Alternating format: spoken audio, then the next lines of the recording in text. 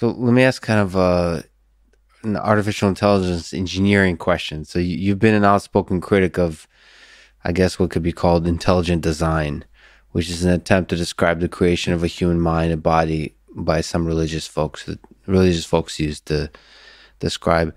So broadly speaking, evolution is, as far as I know, again, you can correct me, is the only scientific theory we have for the development of intelligent life.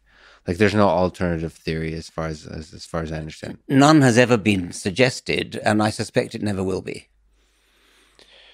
Well, of course, whenever somebody says that 100 years later, I know it's a risk. It's a risk. But you want to bet? I mean, But it would look. Sorry, yes, it would probably look very similar. But it's almost like Einstein's general relativity versus Newtonian physics. It'll be maybe an alteration of the theory or something like that, but it won't be fundamentally different.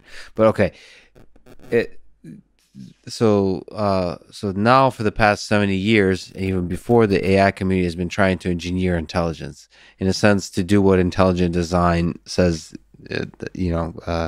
was done here on Earth. What's your intuition? Do you think it's possible to build intelligence, to build computers that are intelligent? Or do we need to do something like the evolutionary process? Like there's no shortcuts here. That's an interesting question.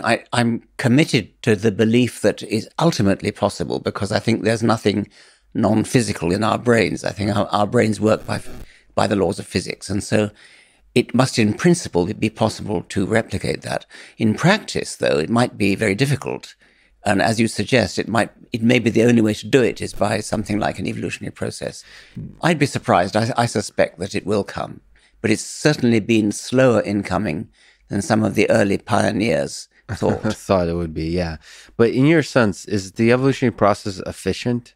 So you can see it as exceptionally wasteful in one perspective, but at the same time, maybe that is the only path to... It's a paradox, isn't it? I mean, on the one side, it is deplorably wasteful. Yeah. It's fundamentally based on waste.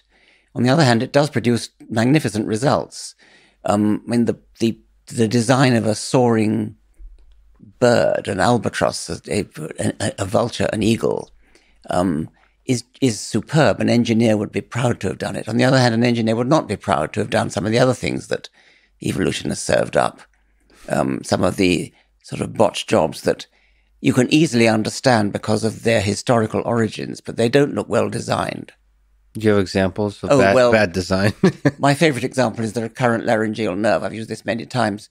This is a nerve. It's one of the cranial nerves, which goes from the brain, and the end organ that it supplies is the voice box, the larynx.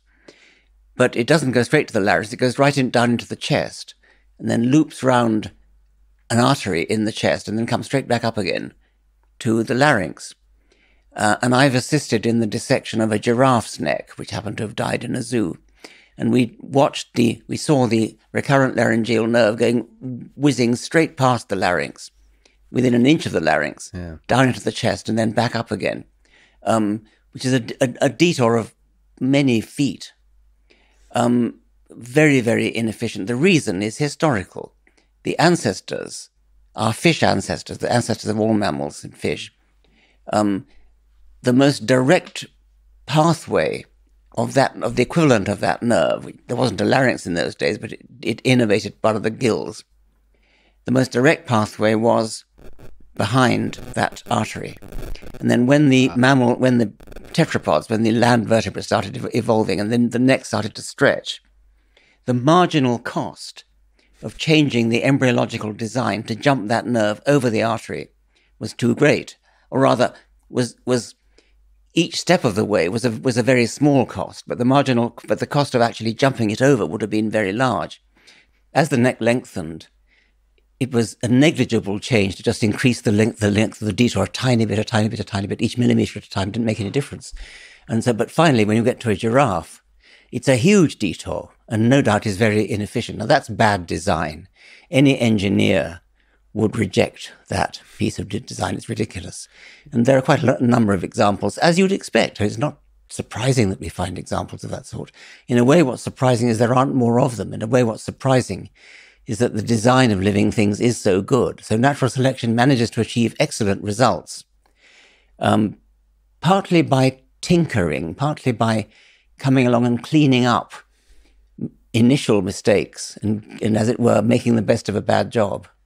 That's really interesting. I mean, it is surprising and beautiful, and it's a mystery from an engineering perspective that so many things are well designed.